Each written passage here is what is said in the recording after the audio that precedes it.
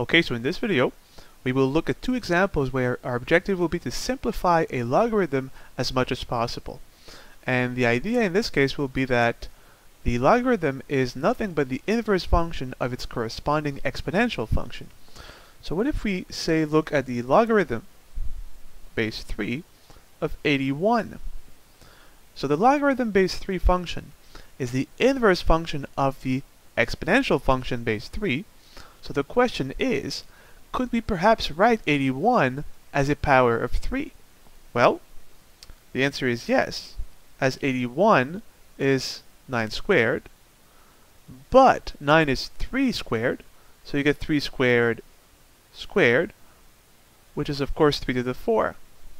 And if you go back, well, 3 times 3 is 9, times 3, 27, times 3, 81.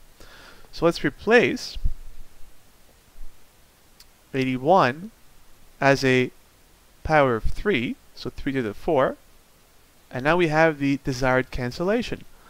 The logarithmic function base 3 is by definition the inverse of the exponential function base 3, so the logarithm cancels the exponential and we're left with the exponent 4. So the logarithm base 3 of 81 is positive 4.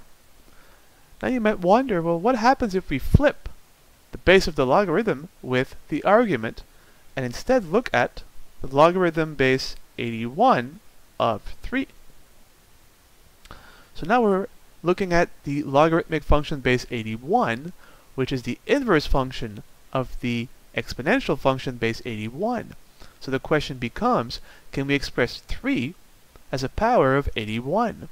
Well, if you think about this here, since 81 is 3 to the 4, take the fourth root on both sides, and you get that 81 to the power of 1 over 4.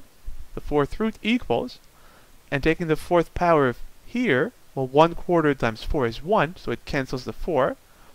And so 3 is 81 to the power of 1 over 4. So now we'll make this substitution here. So we now have the logarithm of 81,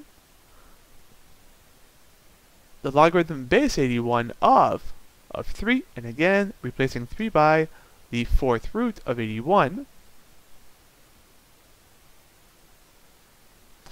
And again, by definition, the logarithm base 81 is the inverse function of the exponential function base 81. So these two cancel, and we're left with the exponent 1 over 4. And that's it.